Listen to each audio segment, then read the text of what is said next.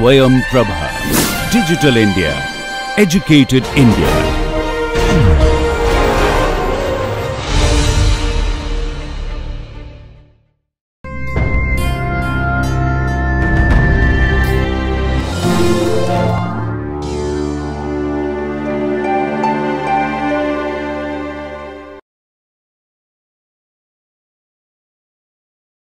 Let's talk about homomorphisms of modules. So suppose R is a ring and M and N are two R modules. So they need to be modules over the same ring R. Then a map, a function from M to N is said to be a homomorphism, and sometimes we call it by other names. We sometimes say it's an R linear map. It's another word for homomorphism. Or if we want to emphasize the ring R, we sometimes call it an R homomorphism. Okay, so there are sort of many different words we use for this. So a homomorphism of R modules is a map satisfying the following two properties. One, that f of x plus y equals f of x plus f of y for all x and y in the set M, and property 2 is that f of R acting on x should be R times f of x. So this is the for all x in M and for all ring elements R in R. Okay, so in other words, a module, remember, has two important operations, that of addition and scalar multiplication by the ring R. And a homomorphism is a map which preserves these two operations. Okay. Now, so what are, if you sort of look carefully at this definition, notice that this plus here is the addition in the space M. This plus on the right is the addition in the space N. Similarly, if I take this scalar multiplication here, R dot x, this dot is scalar multiplication in M, and the right hand side is scalar multiplication in N. Okay, now one quick observation: if you forgot for the moment that the modules had a scalar multiplication, just think of them as abelian groups under addition. Then a homomorphism, if you just look at property 1 alone here, in particular a homomorphism of R modules is in fact a homomorphism of the underlying abelian groups M and N. Okay, so observe that this property 1 says exactly that f is a group homomorphism of the group abelian group M plus to the abelian group N plus. Okay, it's a group homomorphism from M plus to N plus. Okay. Now, property 2 of course says that in addition to being a group homomorphism, it also respects the scalar multiplication. Okay. Now, let's look at examples. So, this must be a familiar notion from linear algebra, a map which preserves addition and scalar multiplication. So, this is what we call a linear transformation, right? So, if R is K, a field, and if M and N are R modules, therefore they are K vector spaces, then a homomorphism is exactly what we would call a linear transformation. F from M to N is an R homomorphism, means that F is a linear transformation of these two vector spaces. Okay. So it's just that familiar notion sort of imported to the context of modules over any ring. So that's the first example. Now here's a quick remark. So of course all these were defined for left modules, but there's it's not surprising how one defines homomorphisms for right modules. You just demand that it preserves the scalar multiplication on the right. Okay. So remark, if M and N are right R modules, then a homomorphism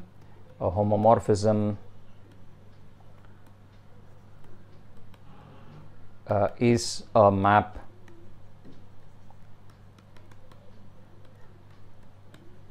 such that it preserves addition as before and it preserves sort of the right scalar multiplication. So recall I sort of spoke about this notational convention for right modules. We often think of it as the scalar sort of multiplying on the right. Okay, so f of x dot r is f of x dot r.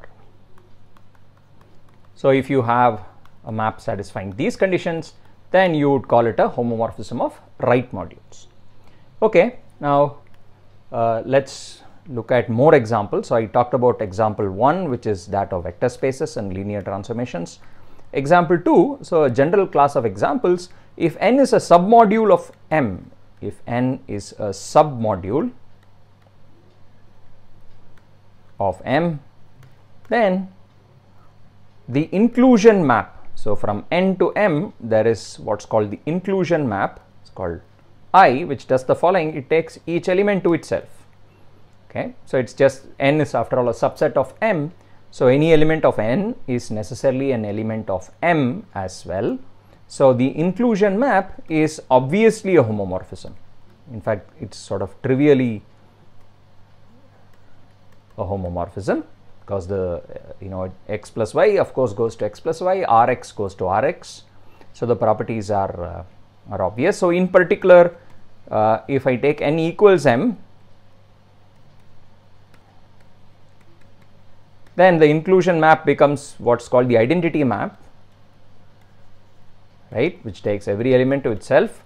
So this is usually denoted as ID or ID sub M. This is of course a homomorphism too. Okay, so the identity homomorphism or the inclusion homomorphisms. Now example 3, let's take the same setting as before. If n is a submodule of M, if n is a sub of M, by which I mean submodule, then I consider the quotient. So recall we talked about the quotient M by n, which is the set of all cosets of n in M. Now from M to the quotient I have what's called the projection map, okay, which is, what does it do? It takes each element x of M and maps it to its corresponding coset x plus n. Okay, so this projection map is a homomorphism. Okay, let's check this quickly. This just follows from the way the addition and the scalar multiplication are defined on the right hand side on the quotient. So let's check that pi of x plus y. So what's pi of x plus y? It is x plus y plus n. It's just the coset of the element x plus y.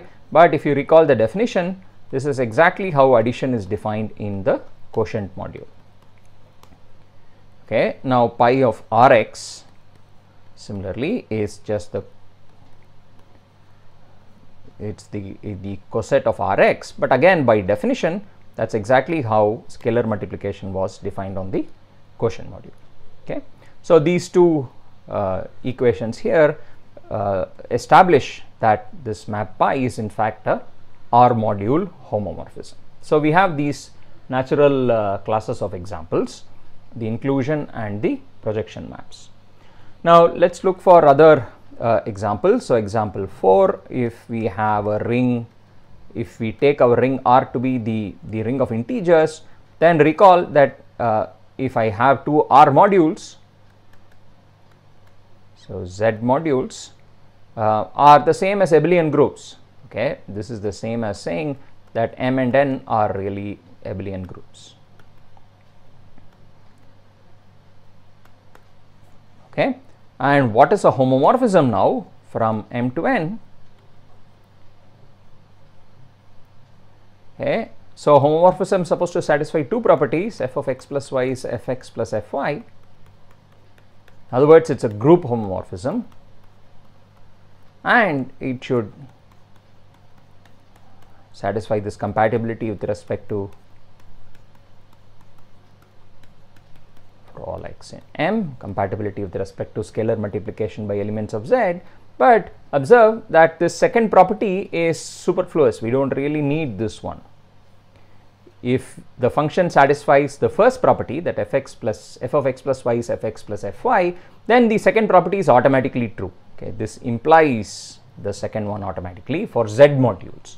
And why is that? Because recall that so if r is an integer, so let's say for the moment, let's suppose r is a positive integer, then recall that this scalar multiplication was just repeated addition. So you just had to add x with itself r times. Right, this is how we defined it. And if the first property is true, it means f of x plus x is the same as f of x plus f of x plus f of x those many times. This is just by using the first property alone, that it is a group homomorphism. This implies this, but that's exactly the definition of how the element f of x is scalar multiplied by r. Okay, so of course I will just leave it for you to check that the same sort of thing holds if r is negative or 0. So what this really says is, recall we said if a z module is essentially the data of just the abelian group. Okay, the scalar multiplication is defined in terms of the addition, and for homomorphisms a similar thing holds. A homomorphism of z modules is just a homomorphism of the underlying abelian groups. The compatibility with respect to scalar multiplication just follows naturally as a corollary. Okay, so that's the fourth example. Let's do our other standard example, which is the ring Kx of polynomials or in one variable x, so where k is a field. And here again we know what, so let's say M is an R module, and recall that modules over the polynomial ring Kx are the same as, well, what is it? It's like having a vector space V together with a linear operator on it. Okay, so where V is some vector space over the field K, so it's a K vector space, where V is the K vector space and T is from V to V is a linear operator. Okay, and recall again from all our previous lectures that the element x, the polynomial x, acts as the linear operator T. Okay, now similarly let's take n, that's also given to be an R module.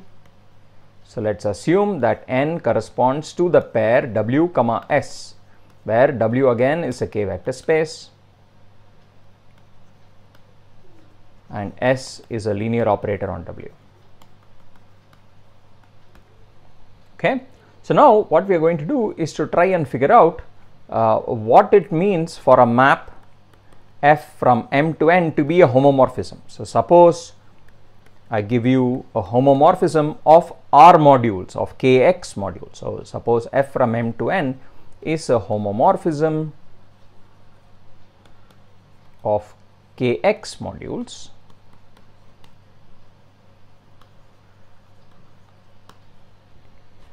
Okay, so what does that mean? Okay, so let us check what it means. Now let's go to the next page. So observe that it just means that I have the additivity property. So this means two things. Number one, f of v1 plus v2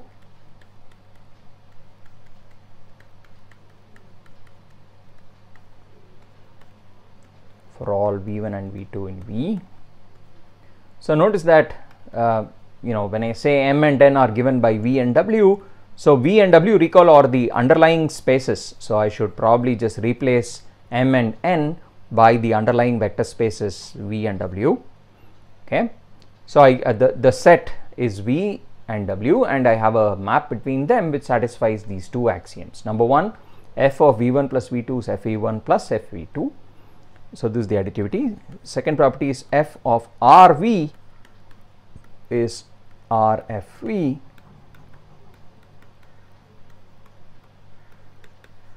Okay, so let's try and analyze what the second property means. So we'll try and understand this.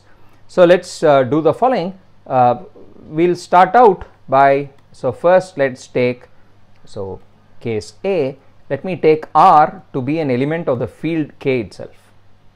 Okay, R in general it can be any polynomial, it's an element. So remember, this is K of X, so I should put in all polynomials in X there, but for a start I will just take the constant polynomials. Okay, so take R to be a constant polynomial.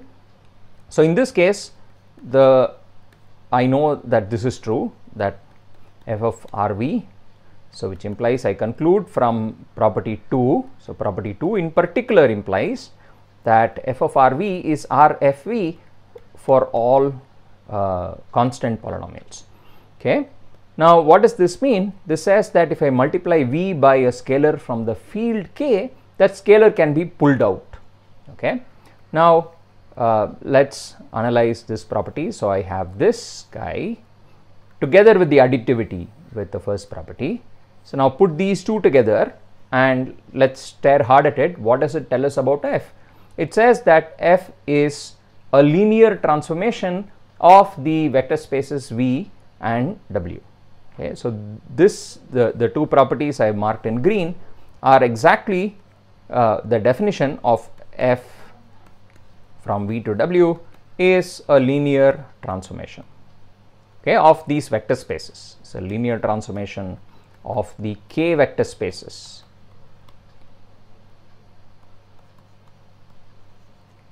V and W, okay, or V to W really. Okay, so that's only part of the data. We haven't used the full force of the hypothesis. We have concluded that at the very least f is a linear transformation from V to W. Now let's do still more. Let's also take the polynomial x here. So far we have taken R to only be the constant polynomials. So case B, let me take for R, I will take the polynomial x power 1 or x. This is of course a valid choice of scalar, it's an element of the ring. So now I will plug this in and see what I get. So remember, f of RV is the same as RFV for all V in V. So this again is for all V in V. Now what does this imply? Since R is x, this means that f of x acting on V should be x acting on FV, and recall that the action of x is exactly given by the action of the polynomial by the operator t. So this is the same as s acting on FV. Okay, so this last equation comes from realizing that the actions, so this data here exactly says that the polynomial x acts as t and the polynomial x acts as s on V and W respectively.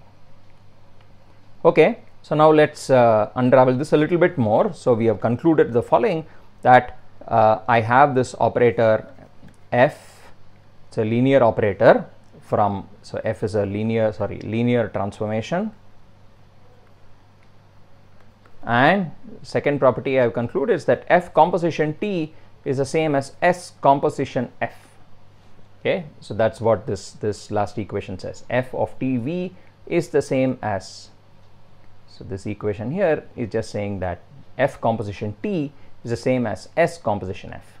Now let's try to figure out where these compositions really live. So remember, T is an operator from V to V and S is an operator from W to W. So what does this say? It says that f composition T is the same as s composition f. Okay, so let me think of it as follows, that let me draw T in the opposite direction. It's a map from V to V. So let me think of it as going like this. So now observe, what am I saying? I'm saying that whether I so if I look at, so maybe I should put the f here. Okay, good. So let me now draw it in the same direction so that this diagram is slightly more symmetrical. So I will draw the diagram in this way. So let me just put one more additional f on the bottom.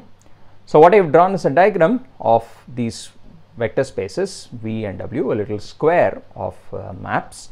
Now let's observe what this equality says about this diagram. So it says that if I look at f composition T, means I first come along T and then go along f. So it's this way, I come from V and go down to W.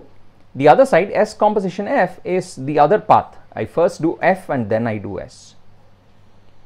Okay. So what this identity is telling me is that whether I go along this L here or this inverted L, I get the same answer. Okay.